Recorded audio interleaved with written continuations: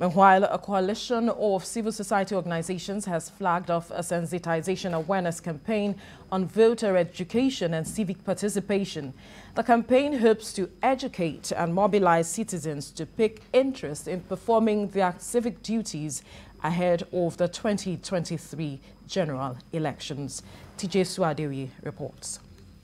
It is 6 months to Nigeria's highly anticipated 2023 general elections. The pressure is getting more intense as the Independent National Electoral Commission records about 20 million newly registered voters. This increase in voter registration has given rise to calls for citizens to be more aware of their voting rights and the importance of voting their conscience. In Abuja, a group of civil society organizations have unveiled a sensitization campaign they call Value Your Vote. The campaign is to raise the participation of youths, women, and persons with disabilities, as well as increase voters' understanding of key election information ahead of the general elections. Politicians are definitely going to come and ask you to buy your votes, and that is because your votes are valuable and because your votes actually do count. My appeal to you is do not sell your vote. The leadership recruitment process is something that the people need to understand very well how to go about it, and it's something that you should value as we are going to the polls. Now the politicians have weaponized poverty and ignorance to the point that Nigerians go to the poll and they follow the sheepish romanticizing of people's emotion by the political class to vote wrongly over time. This campaign is significant to me because it is a call to responsibility. It's a call to everyone seated here to take up the decision to be responsible, not just for you, but for everyone who is dependent on you.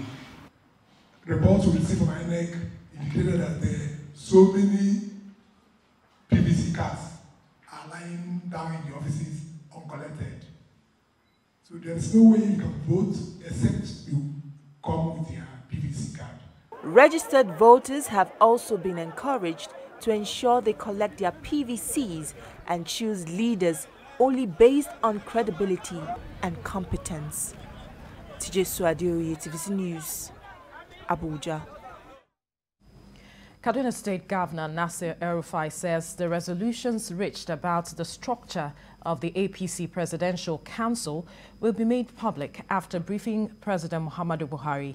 He made this known after a delegation of the Progressive Governors Forum alongside the National Secretary of the APC had a closed-door meeting with the party's presidential and vice presidential candidates in Lagos. Governor El-Rufai made it clear that the meeting was just to give a report and meet minds on the assignment on the proper structure of the council that will handle the forthcoming APC presidential campaign. He says the candidates will consult more with the party leadership for other positions before the formal unveiling of the Presidential Campaign Council.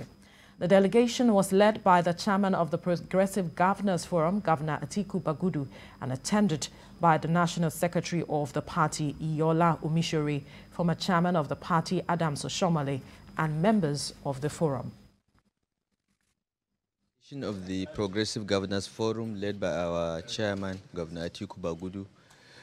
The party was represented by the National Secretary of the party, and we came to report on an assignment given to us by our presidential candidate, Asiwaju Bola Ahmed Tinubu, and his running mate to begin the broad consultations and develop a structure for the Presidential Campaign Council. We have done some work on it. We've briefed the candidate and his running mate, and inputs have been taken. And our hope is that in the shortest possible time, the candidate will consult more with the party leadership and brief Mr. President and get his input, and then we'll formally unveil the Presidential Campaign Council. The decision has been taken on the Director General, but other positions in the Campaign Council are still being discussed, and the President and the National Chairman and National Working Committee will be briefed before a formal announcement.